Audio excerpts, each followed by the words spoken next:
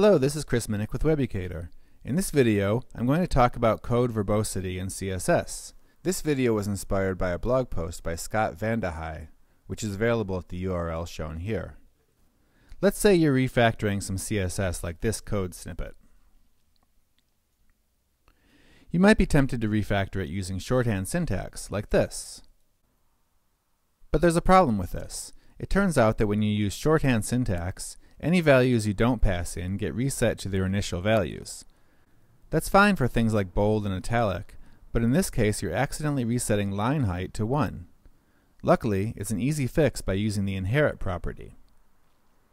Of course, if you use Sass, the code actually looks like this. The shorthand syntax now has two problems. First, with all those variables, the shorthand syntax is actually more difficult to read. Secondly, the line height syntax looks like math. In order to keep Sass from trying to divide the font size by the line height, you have to wrap the variables, and even then it still looks like math to humans. At this point you have three options.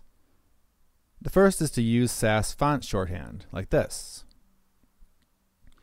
This isn't ideal. The Sass shorthand syntax means we're not writing recognizable CSS anymore, and it makes it more difficult to sort properties alphabetically.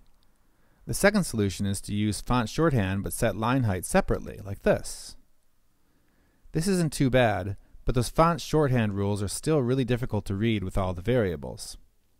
The third option is to set each value separately, like this. This is great. It's readable, and we can sort properties alphabetically again. But there's a problem with this option. It's exactly the same thing we started with. Refactoring can be frustrating because you can end up rejecting clever or space-saving solutions in favor of more readable or maintainable solutions. Don't refactor for your own immediate benefit. Think of the person who will inherit the code months or years from now when you may not be around to explain it. If breaking up a shorthand makes your code more readable, that may be a trade-off that's worth it. I hope you found this video useful. Thanks again to Scott for the inspiration. Check out his blog at the URL shown here for other articles related to web development.